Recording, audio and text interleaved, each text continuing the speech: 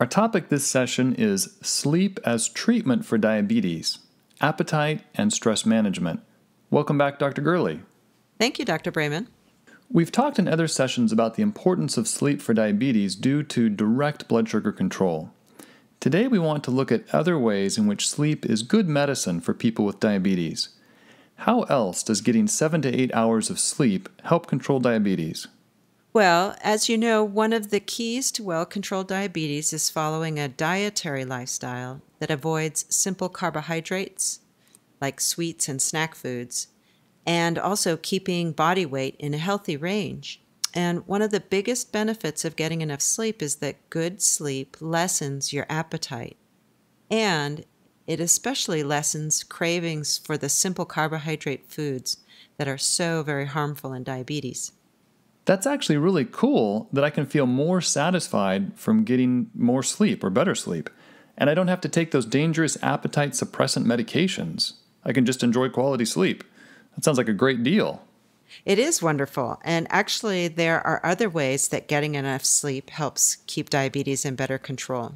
These benefits have to do with how sleep makes you less likely to get stressed out by life's many little annoyances. When you don't get enough sleep, you're much more likely to get angry or upset by small things. Then, because you're upset more easily, the body releases more of a stress hormone called cortisol. So I think we would all like a lot less stress in our lives, cortisol or not. But how does cortisol affect diabetes and blood sugar? Good question.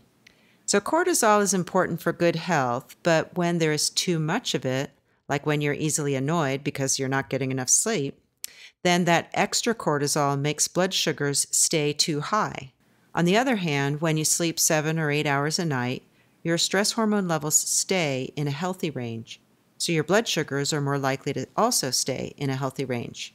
Plus, you get to feel more relaxed and at ease.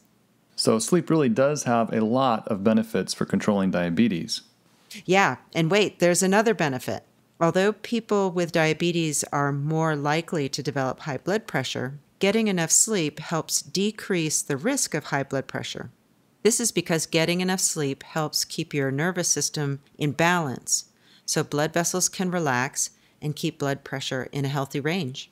Wow, that sounds like a pretty easy pill to swallow.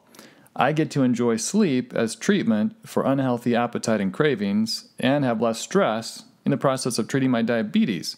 I think I could really like this lifestyle medicine stuff. Thank you so much, Dr. Gurley. Thank you, Dr. Brayman.